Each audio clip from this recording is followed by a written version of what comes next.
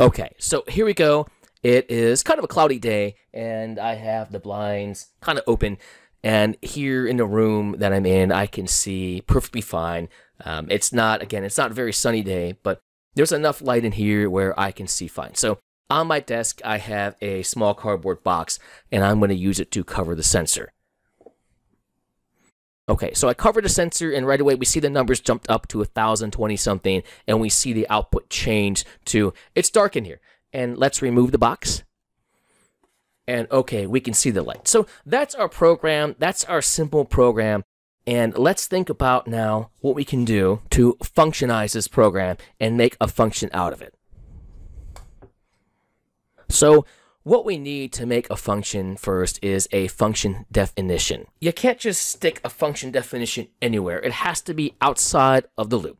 It could come before the loop, like if I wanted to put it up here on line 7, or after the loop, which is what we're going to do, and what people usually do. But either way, it cannot be inside of the loop. So you can put it before or after the loop.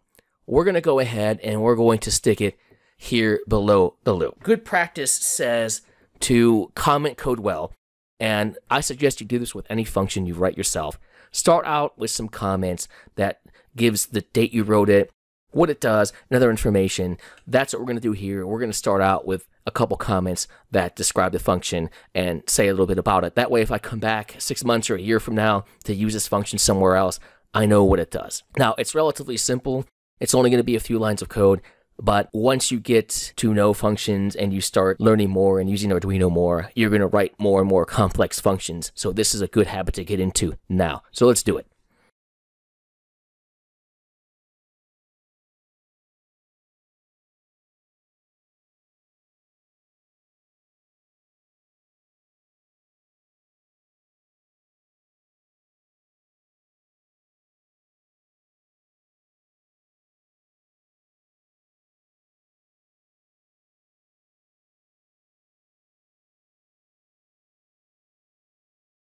Okay, so that pretty much describes what our simple function does. Notice here that first of all, we make it clear that this is a function definition.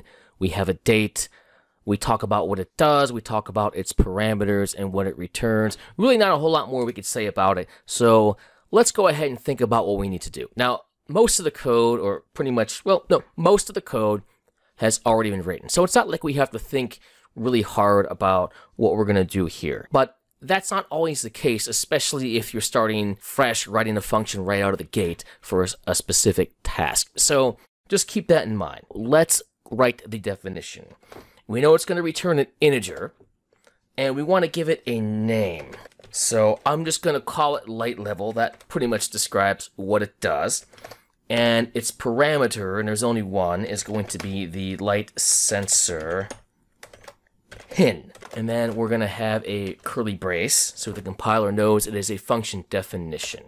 Now we need another integer for the sensor reading, and that is going to be whatever analog read.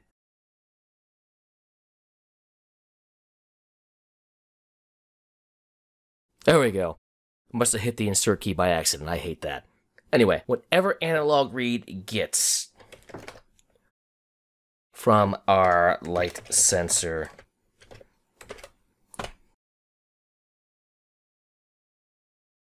And that's it. We need to return this, though, to the caller. So I'm going to use a new keyword here. I think we talked about it in the last lesson, the return keyword. We need to use that, and we are returning the sensor reading.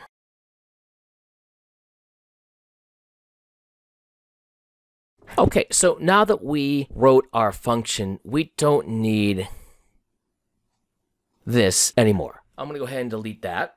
And here we need to call our function. And to do that, I'm going to get rid of this. Well, actually, I'm not going to get rid of it. I'm just going to modify it because that is the name of our function, light level. So we need to call it. So serial.print will call light level. And in there, we need to put, of course, our LDR pin. And then we fall into our if statement. Okay, let's go ahead and see if we can upload this code and see what happens. Oh, look, an error. And looks like I left out the closing parenthesis. Let me fix that. Okay, here we go. Serial monitor open. And as we can see, it is running through the loop.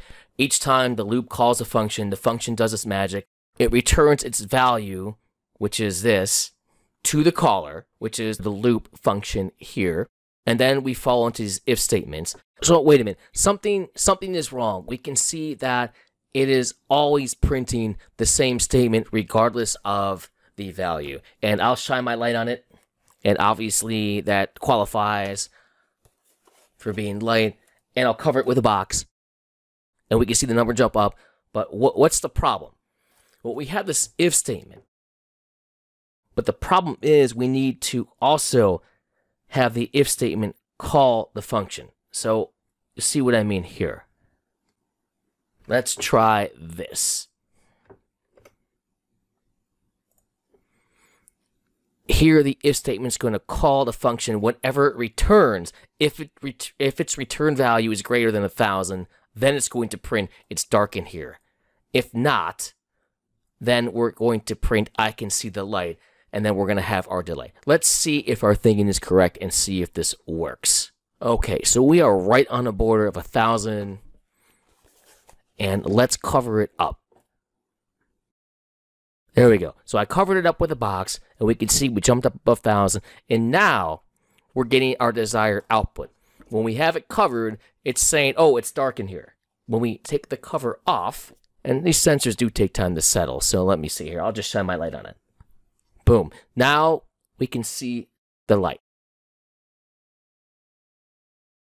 So we need to call this function twice. Once here to get the value and print it to the serial monitor, and then again to do our comparison statement for our if statement. Let's quickly review what we have done. Let me clean this up a little bit. So here is our function definition, and this describes what the function returns, and then here is the function's parameter, or what the function takes in. And what does it take? Well, it takes in this light sensor pin, which is described up here. These two map together. So we pass this function, light level, here's the name of the function. We pass it LDR pin, which was pin A5. Here it's called light sensor pin in the definition, and here it's called LDR pin. Now, I could name this whatever I want, but again, we want names that make sense. Here we have an integer sensor reading, and this is what the function is going to use, and it's going to, whatever analog read is getting from the light sensor pin, which we already said was pin A5 here, and we just gave it a name. And then it's going to return that reading, which again is just a number. It's just going to be a number from 0 to 1023. It's going to return it back to the loop function, back to serial print, and then again back over here in this if statement so we can make the comparison and determine whether it's dark or not. So I know there's a lot of people who are new to this who may not understand this and are still a little bit confused. So what I'm going to do